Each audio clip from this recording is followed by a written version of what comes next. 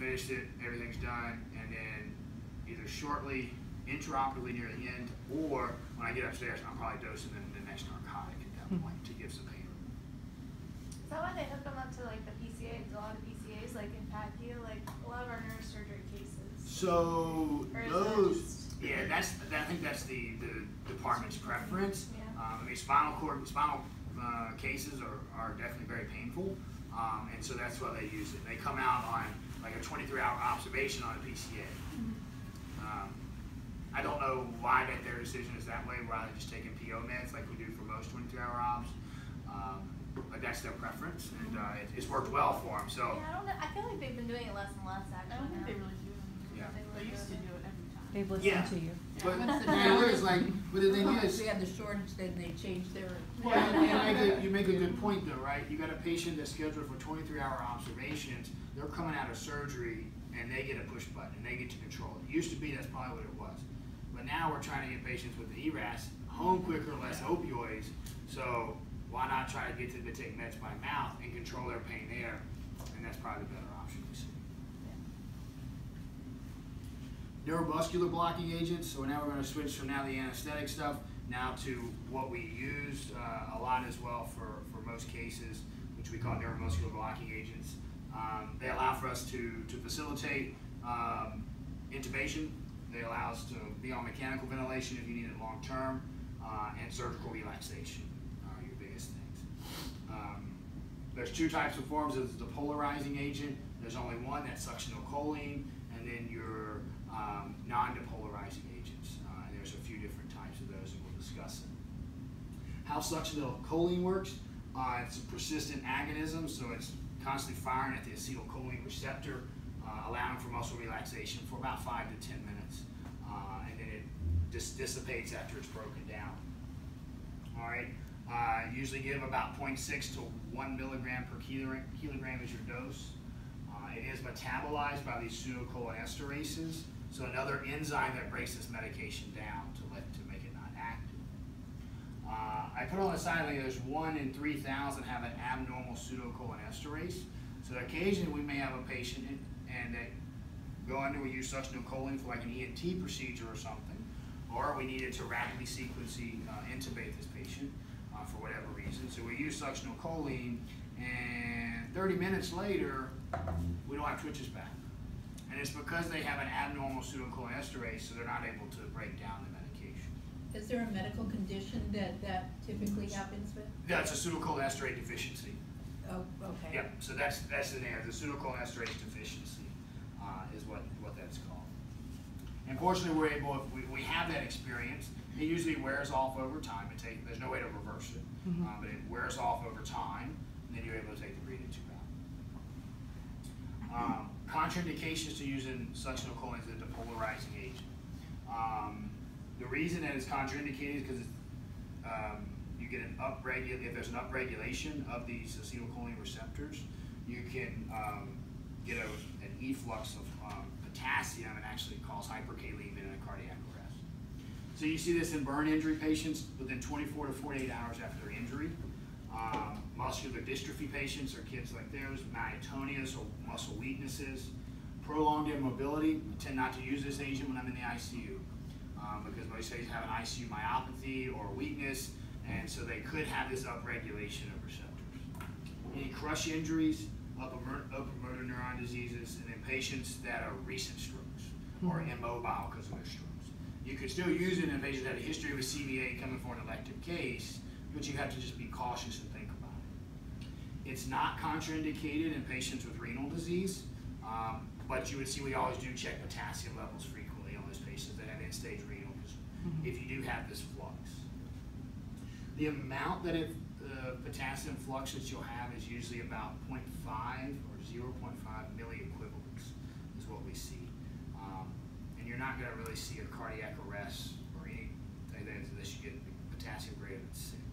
Most of us my high number is like 5.5. I wouldn't get it then, but it all depends on the patient and if you can expect these things. And the part about anesthesia that I like is you can anticipate a lot of things. And about residency is what I'm trying to learn is how do I anticipate, yes ma'am, certain things that can happen, okay?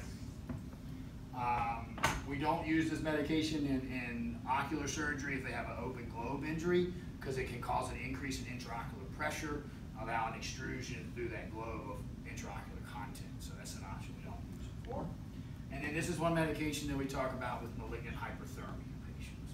And I'll go into that a little bit. Our non-depolarizing agents we use, they cause competitive inhibition, so competitive inhibition at the nicotinic acetylcholine receptor in the neuromuscular junction. Rocuronium and vecuronium and cisatracurium are our three main agents that we use out of non-depolarizing. Vivacurium used to be here. We don't have that anymore. Trying to think of the other ones. These are the biggest three that I've used. Okay. For rocuronium, my dose is 0.6 milligrams per kilogram. Is my intubating dose.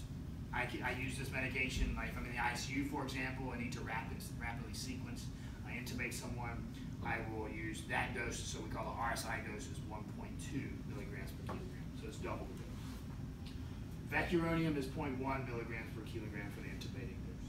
So, they are metabolized mainly in part in the liver and in the kidney, so both types of metabolism. Therefore, if someone did have hepatic or renal dysfunction, I would probably go in to use cisatracurium as my neuromuscular blocking agent. And the reason it's degraded by Hoffman elimination, which means it's at appropriate temperatures, it's degraded within the bloodstream. Are you seeing a lot more of mixing of the different agents to have a kind of different effect during surgery? No, ma'am, usually not. The two agents that you may see mixed are rocuronium and vecuronium. Unless, for an instance, and I'll give you a case that I did, but most of the time I usually use rocuronium and vecuronium. But for example, I had a lady who actually wrote the paper up and a poster and took it to a conference. A lady was in a motor vehicle accident, had a spinal cord injury in the cervical. We were going to do the case. I couldn't use succinyl choline, but I needed a neuromuscular blocking agent. Was my plan to intubate. But we were also doing neuromonitoring, meaning they were going to monitor some evoked potentials for looking for spinal cord injury. So therefore, what we did is we used the double dose, so the 1.2 milligrams per kilo of rocuronium, along with my induction agents of propofol and fentanyl and lidocaine. We were able to secure the airway because she was in a C collar and things like that. We placed the breathing tube. Shortly after, fortunately now Sugamidex is around, which is a medication to reverse the rocuronium and vecuronium. And so I was able to reverse it. We proceeded with the case. They did neuromonitoring and things. And then the surgeon had requested for some muscle relaxation for surgical purposes after our baseline exams were done. And so I used cisatracurium at that point.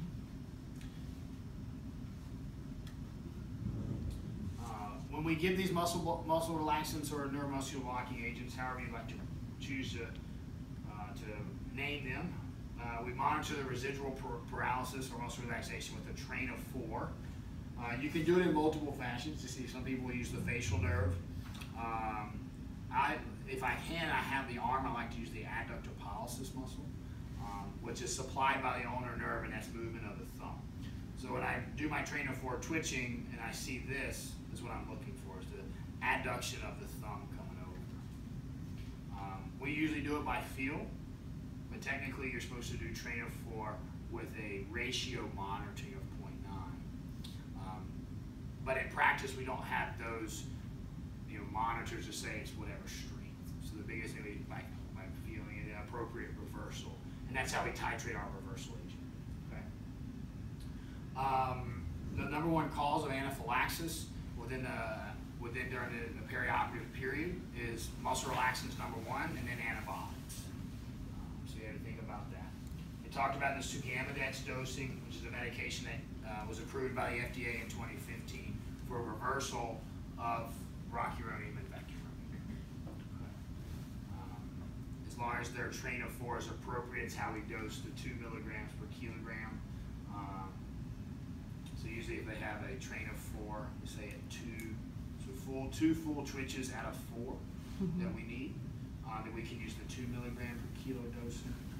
If they have 0, I can go all the way up to 16 milligrams per kilo dose.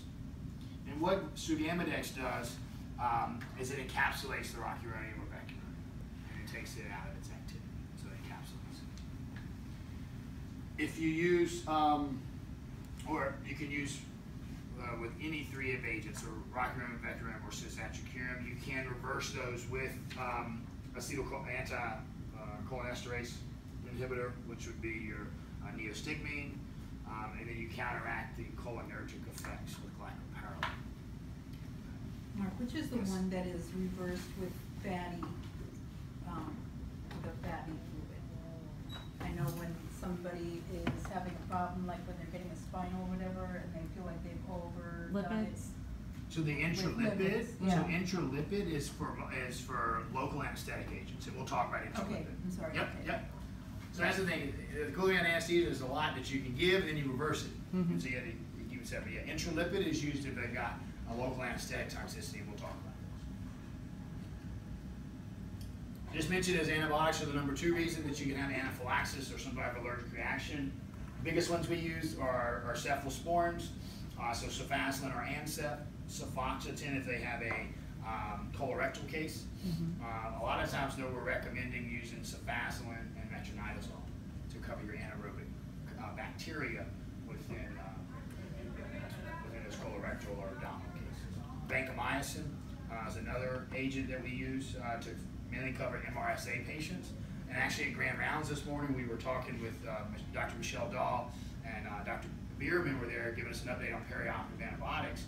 And they're even recommending now, if a patient, as long as they're not allergic, but if they're MRSA positive, they screen MRSA for positive for MRSA, and we want to, the surgeon has ordered vancomycin, then we'd also need to cover for MSSA and other skin flora, you can actually give vancomycin and cefazolin. The vancomycin, we'd like to give it at least 120 minutes prior to surgical incision. That's why it's ordered and often get started in the perioperative period in PSU. And then cefazolin, we dose it in the operating room. Okay, Zosyn, another beta-lactam, piperacillin, tazobactam, another agent that we use, and then gentamicin, mainly for your urologic procedures. We don't really use it that much unless we absolutely have to. Going in now to talk about some side effects of anesthesia, we see the post-operative nausea and vomiting. Just to frequently discuss that, it is a frequent complication that we see within anesthesia, unfortunately. It's a metric that we monitor for outcomes. It can delay discharge, not only from the PACU, but also from with y'all in PSU. So it's a very metric that we like to look at. It's very complex in the neurotransmitters or agents that involve it.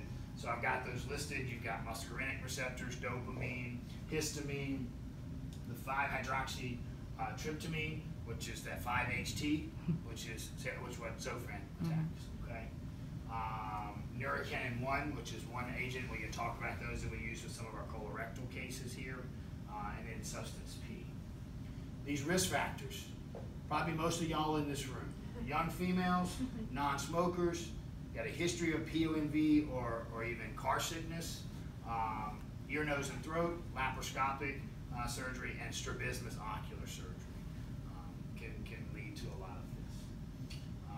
What can actually cause it? So our inhalational anesthetics, or our volatiles we call them, nitrous, opioid use, duration of the anesthesia, and then neostigmine.